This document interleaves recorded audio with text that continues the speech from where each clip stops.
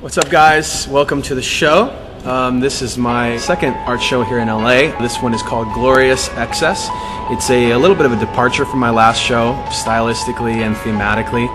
This one deals more with kind of pop culture and the red carpet and celebrity lifestyle as seen from my perspective. This show definitely has a different twist. There's a kind of a main character, and in each of the pieces you'll see this main character kind of experience different facets of celebrity life.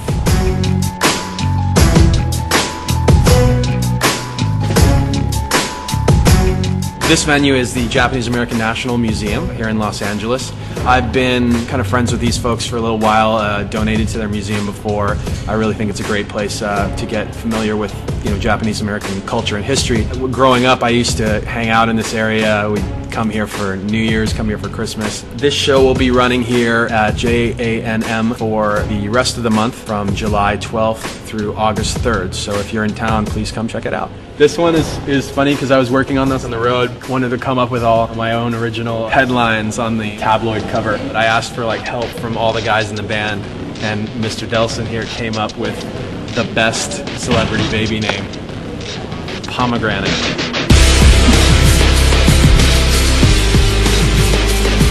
I didn't notice until I looked at it carefully, the dollar sign. It seems so obvious, but I was looking at it from back there and I didn't see that. Most weird, because you've seen this image on the little flyers and on the website and stuff. Most people just think it's pointillism or think it's a sketch or some kind of paint thing, but it's actually, I hand-placed each one of those dollar signs in the computer.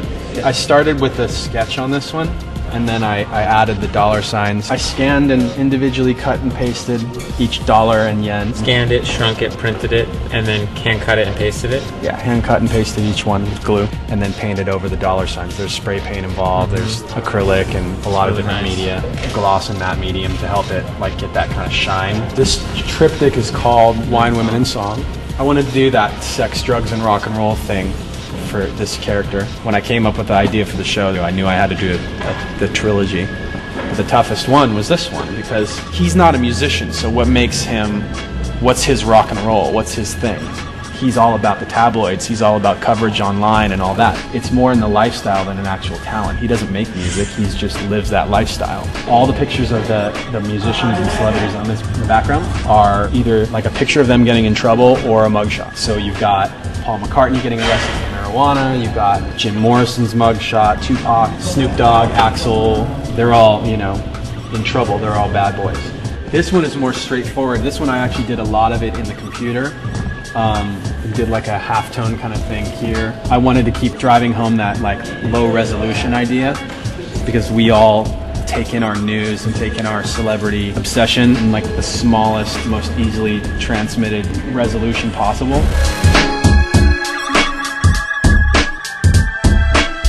Show is about to begin.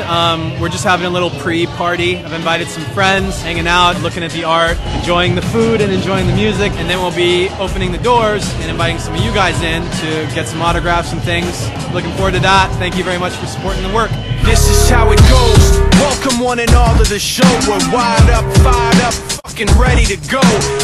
Hi, my name is Eric Lavanos. I'm from the LPU, and we're here at the Japanese American National Museum checking out Mike's new artwork entitled Glorious Excess. It'll be running for about a month. You guys can pick up artwork. They have skateboard decks and books. What's up? My name is Mike from the LPU, and I came from Shanghai, China, man. Shanghai, China. That's halfway across the world, man. And I'm here just for this, baby. So this is the book. This actually is a really good book to kind of guide you through conceptually the ideas that made up the show. All the little quotes and the little things that kind of built the themes that are represented in the Glorious Excess show. Thanks, bro. Do you know where you are right now? I don't want this to be a downer or anything, but this is very real. The structure we're actually signing in is actually a barrack from World War II that they kept the Japanese Americans in. My dad and my family was kept in a barrack like this when they were in the internment during the war. And what the museum has done is they actually took one of these barracks and they reassembled it right here inside the middle of the museum. It's weird to think that in the 40s my dad and his family were basically prisoners in a building like this, and today I'm here sitting inside one signing autographs. Now the names have been changed but the story's true. My family was locked up back in 42. My family was there where it was dark and damp, and they called it an internment camp.